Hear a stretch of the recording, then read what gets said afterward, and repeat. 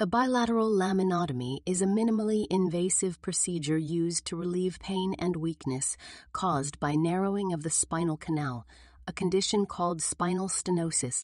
At Swift Institute, we prefer this less invasive approach over open laminectomy, which causes more bone and tissue trauma. Spinal stenosis is defined by the excessive bone and ligament growth of the spinal canal. This results in narrowing, which compresses the nerve roots, leading to shooting pain down the back and legs and possible numbness and weakness. Using fluoroscopy, a special type of X-ray, the treatment region is located and a small incision is made on the patient's lower back. To access bone, a set of tubular dilators is passed down to the spine, splitting the overlying muscles. At Swift Institute, we use a custom retractor to provide optimal visualization after the dilators are removed. In a bilateral approach, the retractor can be angled to allow the surgeon access to both sides of the spine with less disruption of muscle tissue, resulting in less pain post-surgery and a quicker recovery.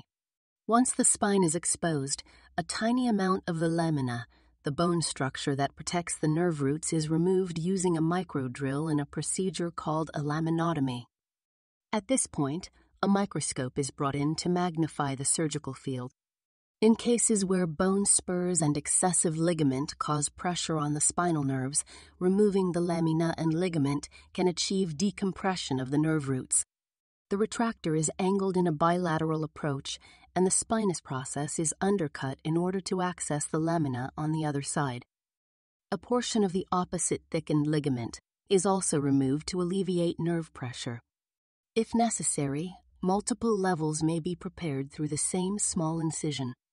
At Swift Institute, the muscle and bone-sparing techniques of a minimally invasive bilateral laminotomy are advantageous over more traditional open laminectomy, as they allow for greater structural support, a shorter post-op stay, less risk of instability in the long term, and quicker return to activity.